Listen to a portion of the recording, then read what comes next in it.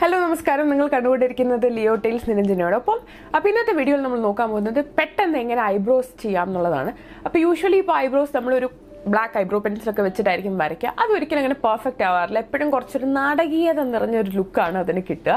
അപ്പോൾ ഐബ്രോസിന് ശരിക്കും ഇപ്പം നമ്മൾ ത്രെഡ് ചെയ്തിട്ടൊക്കെ വരുമ്പോൾ തന്നെ അറിയാം, നല്ല ഭംഗിയായിട്ട് ഐബ്രോസ് ചെയ്താൽ തന്നെ നമ്മുടെ ലുക്ക് കംപ്ലീറ്റ്ലി മാറും. കണ്ണെഴുതിയില്ലെങ്കിൽ പോലും മുഖമൊക്കെ ഭയങ്കര ഒരു ഗ്ലോ പോലെയാണ് നന്നായിട്ട് ഐബ്രോസ് ചെയ്താൽ. ഇപ്പം നിങ്ങൾക്ക് ത്രെഡ് ചെയ്താൽ പോലും പലർക്കും ഇപ്പോൾ എനിക്ക് തന്നെയായാലും ഒരുപാട് ഗ്യാപ്പ് ഒക്കെ ഉണ്ട്. അപ്പോൾ ഷേപ്പ് ഒന്നും കറക്റ്റ് അല്ല. അപ്പോൾ ത്രെഡ് ചെയ്യാത്ത മെയിൻറ്റെയിൻ ചെയ്യുന്ന ആൾക്കാരാണെങ്കിൽ പോലും ഗ്യാപ്സ് എപ്പോഴും ഉണ്ടാവും.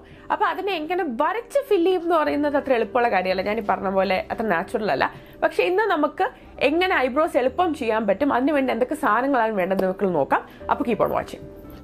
ഫസ്റ്റ് ആയിട്ട് ഐബ്രോസ് ചെയ്യാൻ വേണ്ടെന്ന് പറയുന്നത് ഒരു ഐബ്രോ പോമേഡാണ്. നമ്മൾ പോമേഡ് എന്ന് വിളിക്കുന്ന ഒരു ക്രീം ടെക്സ്ചർ വരുന്ന ഒരു സാധനമാണ്. ഞാനിപ്പോൾ യൂസ് ചെയ്യുന്ന മോർഫെ എന്നൊരു ബ്രാൻഡിൻ്റെയാണ്. അത് കുറച്ച് എക്സ്പെൻസീവ് ആണ്. അപ്പോൾ അതിൻ്റെ ആവശ്യമില്ല. എനിക്ക് തോന്നുന്നു സ്വിസ് ബ്യൂട്ടി എന്നൊക്കെ പറഞ്ഞ ബ്രാൻഡ്സിൻ്റെ പോമേഡ്സ് അവൈലബിൾ ആണ്. ഇപ്പം നൈക്കയിലോ ആമസോണിലോ നോക്കിയാൽ നിങ്ങളൊരു ബിഗിനർ ആണെങ്കിൽ അങ്ങനെ ഒരു പോമേഡ് നിങ്ങൾ കണ്ടുപിടിക്കുക. ഷെയ്ഡ് ചൂസ് ചെയ്യുമ്പോൾ ഏറ്റവും സൂക്ഷിക്കുക. നിങ്ങൾക്ക് നല്ല കറുത്ത തലമുടിയും കറുത്ത മുടിയും ഒക്കെ തന്നെയാണെങ്കിലും ബ്ലാക്ക്, ജെറ്റ് ബ്ലാക്ക് അങ്ങനെ ചൂസ് ചെയ്യരുത്. കാരണം അത്ര കറുത്ത ഐബ്രോസ് വരച്ച് വയ്ക്കുമ്പോൾ ഭയങ്കര വൃത്തികേടായിരിക്കും. ഒരു ഡാർക്ക് ബ്രൗണിഷ് ബ്ലാക്ക് അതായിരിക്കും നമ്മുടെ ഐബ്രോസിന് ഒരു കറക്റ്റ് ഒരു നാച്ചുറൽ ലുക്ക് തരിക. അപ്പോൾ അങ്ങനെ ഒരു ഷെയ്ഡ് വേണം ചൂസ് ചെയ്യാൻ. അപ്പോൾ ഞാനിവിടെ ചൂസ് ചെയ്തിരിക്കുന്ന ചോക്ലേറ്റ് മൂസ് എന്നൊരു ഷെയ്ഡാണ് ഈ മോർഫയുടെ. അതൊരു ഡാർക്ക് ബ്രൗണിഷ് ബ്ലാക്ക് ആണ്. എൻ്റെ ഒരു ഹെയർ കളറിന് അത് കറക്റ്റ് ആണ്. ഇതാണ് ഞാൻ യൂസ് ചെയ്യുന്ന ബ്രോ പെർമനന്റ് മോർഫെ എന്നുള്ള ബ്രാൻഡിൻ്റെ ചോക്ലേറ്റ് മൂസ് എന്നുള്ള ഷെയ്ഡാണ്. കണ്ടാൽ തന്നെ അറിയാം, ഒരു ഡീപ്പ് ബ്രൗൺ ബ്ലാക്ക് ക്രീമി ടെക്സ്ചറാണ്. ഇതാണ് ആംഗിൾഡ് ടിപ്പ് ബ്രഷ്. ഇതാണ് ഐബ്രോസ് വരയ്ക്കാൻ നമുക്ക് വേണ്ട ബ്രഷ്. ഇത് വെച്ചിട്ട് ഞാൻ അല്പം പോമേഡ് ബ്രഷിലേക്ക് എടുത്തിട്ട് ഞാൻ എൻ്റെ ഐബ്രോസിൻ്റെ ഔട്ട്ലൈൻ കൊടുക്കാൻ പോവുകയാണ്. ആൻഡ് ഇതാണ് ഇതിൻ്റെ മേജർ സ്റ്റെപ്പ് എന്ന് പറയുന്നത്.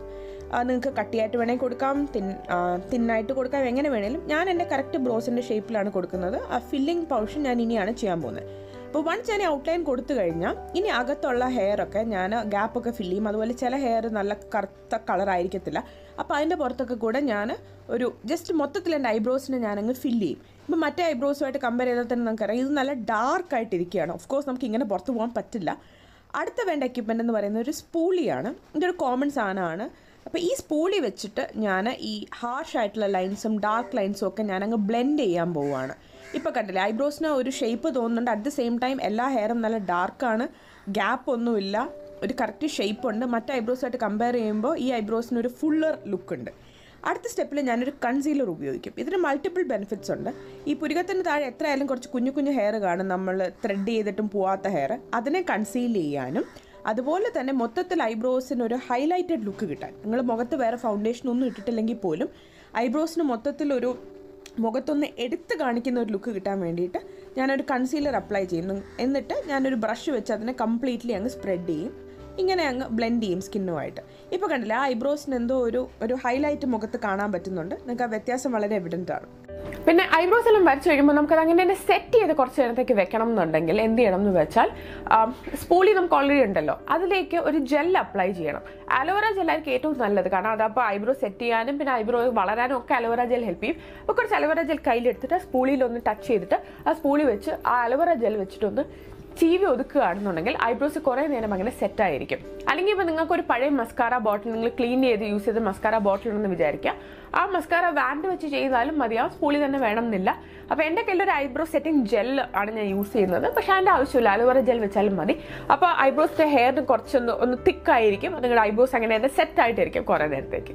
അപ്പോൾ ഐബ്രോസ് ചെയ്യാൻ വളരെ വളരെ എളുപ്പമാണ്. ജസ്റ്റ് ഔട്ട്ലൈൻ വരയ്ക്കുന്നിടത്ത് മാത്രമേ ഇച്ചിരി പാട് വരത്തുള്ളൂ. പക്ഷേ അത് കുഴപ്പമില്ല, നിങ്ങൾക്ക് ഓവർ ടൈം പ്രാക്ടീസ് കൊണ്ട് അത് എളുപ്പം പറ്റും. ഐബ്രോ വരയ്ക്കുക, ഹാർഷ് ലൈൻസ് ഒക്കെ ഫിക്സ് ചെയ്യുക.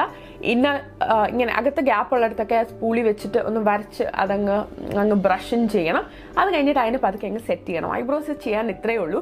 ഫുൾ ഡേ നിങ്ങൾക്ക് നിങ്ങളുടെ ഐബ്രോസ് ബ്യൂട്ടിഫുൾ ആയിട്ട് ഇങ്ങനെ മെയിൻറ്റെയിൻ ചെയ്യാം. ഇതൊരു ഭയങ്കര പാർട്ടി വൈ പെർഫെക്റ്റ് ലുക്കൊന്നും അല്ല. പക്ഷെ നിങ്ങൾക്ക് അത്യാവശ്യം പുറത്ത് പോകാനും പാർട്ടിക്ക് പോകാനും ഓഫീസിലോ ഒക്കെ പോകാനും ഒരു നാച്ചുറൽ ബ്രോസ് ലുക്ക് തരും, ഒരു ഫിൽഡ് ഐബ്രോസ് ലുക്ക് തരും. എന്നാൽ വരച്ചു എന്നാർക്കും തോന്നത്തുമില്ല. അപ്പോൾ ഇങ്ങനെയാണ് നമ്മൾ ഐബ്രോസ് ഞാൻ ഇങ്ങനെയാണ് ചെയ്യുക. അപ്പോൾ നിങ്ങൾക്ക് എന്തെങ്കിലും ടെക്നിക്ക് ഉണ്ടെങ്കിൽ, നിങ്ങൾക്ക് എന്തെങ്കിലും പ്രിയപ്പെട്ട പ്രോഡക്ട്സ് ഉണ്ടെങ്കിൽ അത് കമന്റ് സെക്ഷനിൽ പറയാം.